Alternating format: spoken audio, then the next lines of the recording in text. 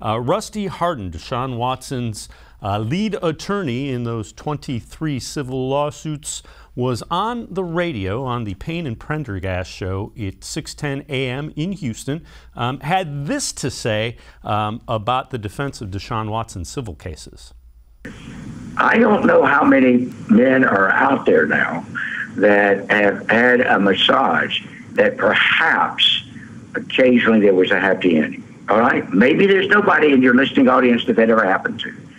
I do want to point out, if it has happened, it's not a crime, okay? Unless you are paying somebody extra or so to give you some type of sexual activity, it's not a crime. And so at the end of the day, that's another thing that would affect conduct. Doing something or saying something or being a way that makes you uncomfortable is not a crime. And so we've had two grand juries find that, and nobody seems to want to listen. With that, let's welcome in G. Bush. G. Bush, I know you haven't heard that before. That was a little bit of a head-scratcher. Not sure where Deshaun Watson's attorney is going with that. Yeah, man. It looked like, why didn't he just say, look, two grand juries found no wrongdoing, no legal issues here in terms of whether or not this is going to be criminal or not, and we just stick by that.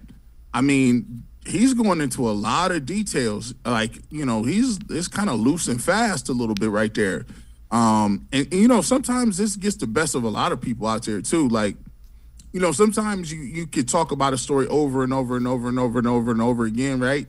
But the difficult part about it is when you tell a story over and over again, you sometimes get loose and fast with, how much you're supposed to say, and to be succinct enough to get your point across and to keep it, not to sensationalize a lot of stuff.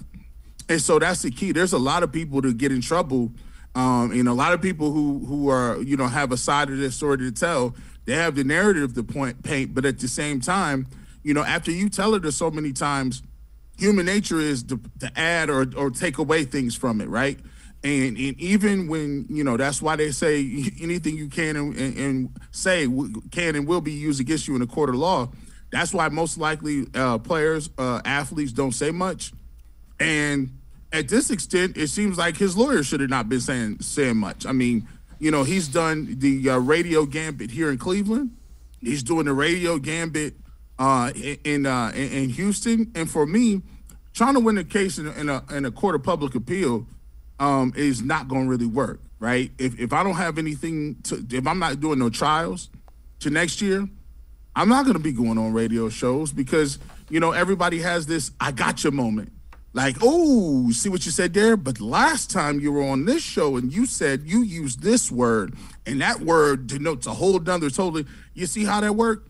So if it's just me, I'm like, look, we waiting this out. If we're not going to talk until next, April, whenever you guys have decided to do the civil trials, that's what I'm working with.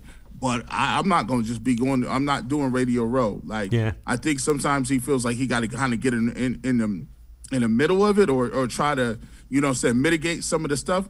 But another thing is mitigate what the other lawyer is saying. If you got new witnesses, talk about the credibility of those witnesses. And at the end of the day, once again, there's new stuff coming out every single day. But, for me, if it was me, I'm just going to play I'll do my negotiating behind closed doors. I'll talk to the inspectors or whatever legal counsel that I need to talk to. And I'll just have my day in court. I think they should minimize some of the public talking on radio shows. Yeah, I'm with you. And the other thing to keep in mind is there were no criminal offenses going. So whether it's criminal or not doesn't really affect the civil lawsuit, and it certainly doesn't affect any potential suspension coming. But that kind of talk will affect the code of conduct for the NFL and what they deem acceptable for their players.